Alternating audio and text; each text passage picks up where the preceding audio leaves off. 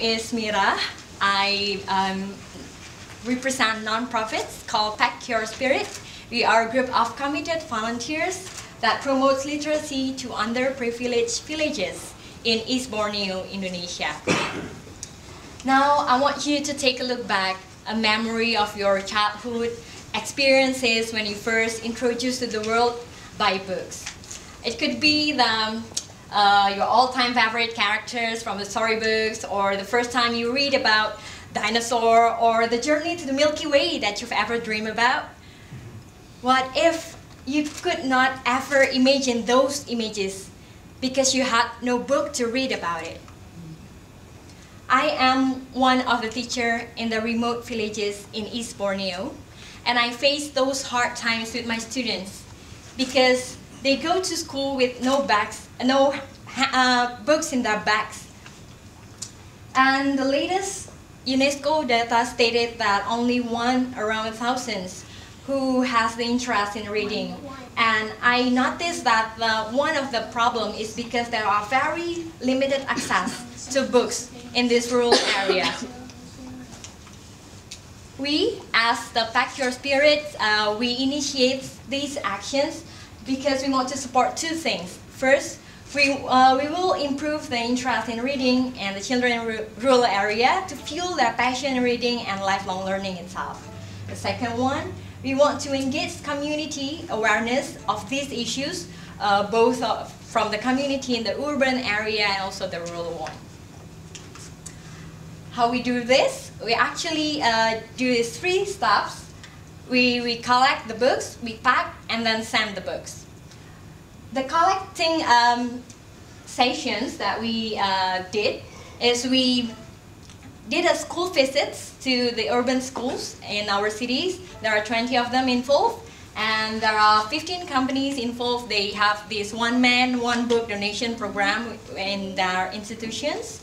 And we also do a trust for books program, meaning that we collect the trust of, used papers or used newspapers from these institutions.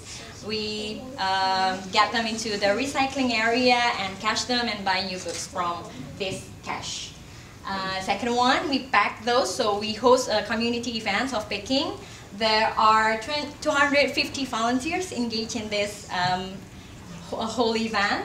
And finally, we send the books to the remote villages. Up until now, there are 10 remote schools, and the direct assessment and the feedback goes to the beneficiaries. That we do the direct assessment first to target which school that we will deliver the books to, and we also encourage the teachers and also the students to maximize our program into more impactful, they get benefits from that books.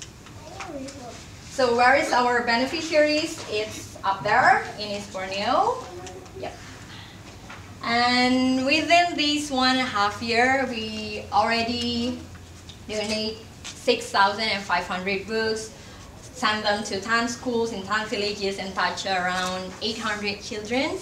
And we did that by manage $1,000 donations that comes from the public donations, from the CSR of the companies, and also the Trust for Books program that I've already mentioned.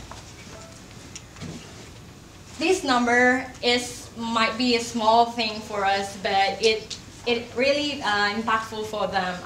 To prove that, I had a letter from Sinta. Sinta is one of the teachers in our targeted schools. She has just created a reading club, and she's telling stories with the students, and it's so amazing to know that the students has their first experiences with the books, open their mind to the new worlds. And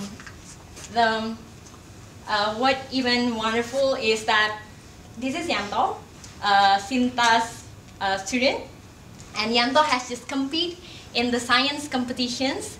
And Sinta told me that, yeah, I guess it's because of the science book now appear in our library. And we'd like to hear more inspiring stories from the students and teachers in the remote places. And that's why we would like to increase our impact into 5-fold, that we need support of $5,000, which we will touch around 1,000 children.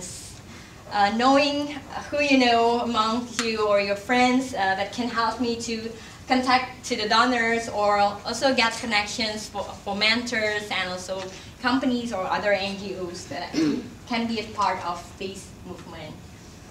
So this little action, starting from Yanto, he now has the access to the books, and it will really definitely will impact the communities around him, impacts impacts his friends, and also the schools.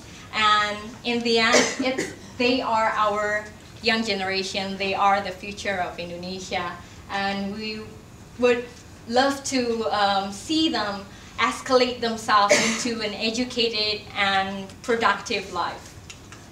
Because we believe that today they are a reader, tomorrow they will be a leader. Thank you.